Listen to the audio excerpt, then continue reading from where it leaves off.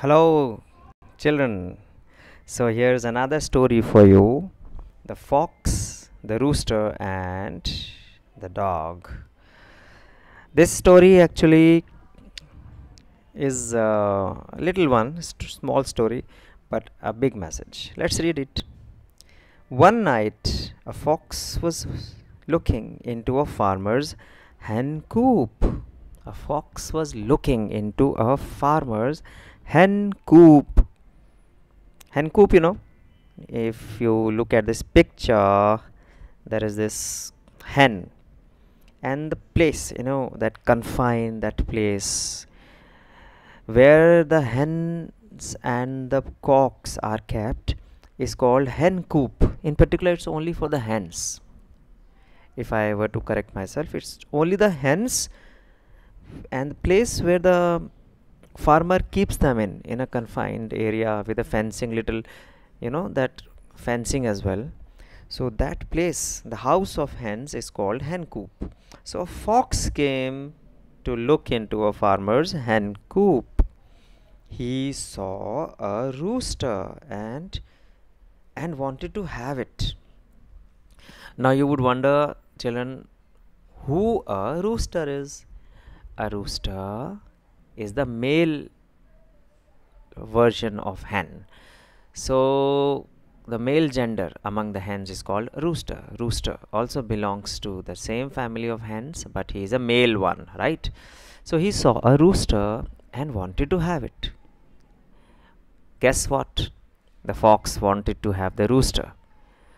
So we don't know why he wanted to have it, but he did. So he tried to fool the rooster. In this picture, actually, it is a rooster, the male hen. So he tried to fool the rooster and thought of a plan. No wonder fox is always clever. Always it has one or the other plan on his mind. So he thought of a plan. He went to the rooster and cried, "Good news, good news!" The rooster asked, "What is that?" The fox answered, "King Lion has declared that no beast may hurt a bird. From now on, all shall have united in brotherly friendship."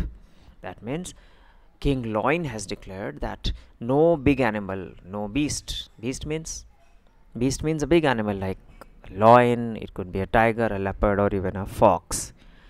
Yeah, an elephant also is a beast. Yes, a big animal. So no beast may hurt a bird. We all will live together in friendship. This was really surprising. So the rooster said, look here. Okay, let me change my voice. Look here, someone is coming with whom we can share the good news. Someone is coming with whom we can share the good news. You see this someone with a red t-shirt and a blue dhoti. Is it the farmer or what? Let's see. So rooster talks about him. He says, "Look here, someone is coming with whom we can share the good news." The fox doubtfully looked who was coming and said, "What is it you see?" The rooster replied, "It is only my master's dog that is coming towards us." My master, that is a farmer. Who is the master of the rooster or the hens? Yes, it is a farmer. A farmer had kept all these hen and the rooster. So it was a dog of the farmer, the pet dog.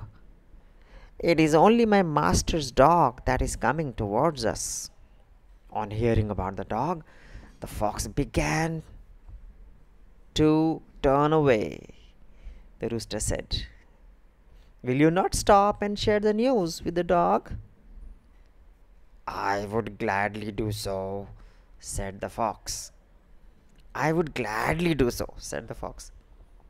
"But I fear he may not have heard of King Lion's decree. But I fear he may not have heard of the Lion's declaration." That means probably the dog does not know what the lion has announced, that everybody would live in friendship. So he may come and kill me, he was wondering. And he took to his heels. He ran away as fast as he could. So the moral of the story, you cannot escape your fate. That means you cannot live in brotherly friendliness with all the birds if you are a beast. That means the killer and the killed, the hunter and the hunted, the big animals and the little hunted small animals cannot live together.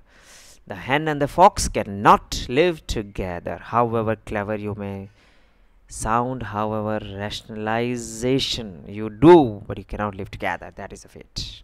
Okay. Thank you, children.